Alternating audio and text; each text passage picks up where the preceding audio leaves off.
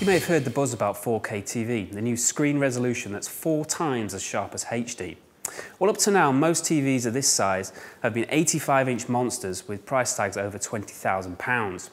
But now the game has changed slightly. We're starting to see new 55-inch models, 65-inch models with prices that are still expensive but almost close to flagship TV money, so a little bit more within the average person's price range. Today we're looking at the 55-inch model from Samsung's F9000 range. Now this is a pretty good looking TV. It's certainly going to look good in your living room. But what can you actually watch on it? Where can we get any 4K content or TV channels? Unfortunately, there's nothing available at the moment. But what Samsung really say that this TV has value is in upscaling. Essentially what that means is taking all your old DVDs, your Blu-ray players, and also broadcast TV and making it look better. So everything that you watch is going to be upscaled. It's going to be brought up close to that magic 4K resolution. You're not going to get it completely, but it's certainly going to look better than the average TV. The F9000 is also Evolution kit ready. What does that mean? Well, effectively means you can upgrade the TV without actually buying a new one. Take, for example, last year's ES8000. You can plug a little box, which is the Evolution kit, into the back of the TV, and that gives you all the 2013 features, including S recommendations for recommending content that you might like.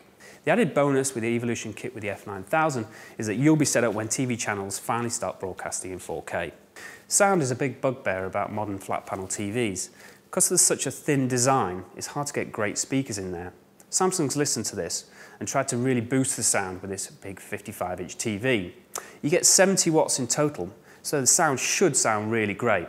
We hope so, at least. If you've got a TV, you're going to need to connect other devices up to it, but that often means lots of messy cables around the back of the TV, leading all around the place and creating bundles and wires everywhere. Samsung has created this new One Connect box. It's essentially all the connections that would be on the back of the TV, but in a separate box.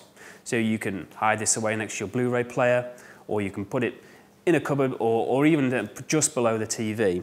It's got everything you would want on here, all the range of different connections in a rather stylish little box.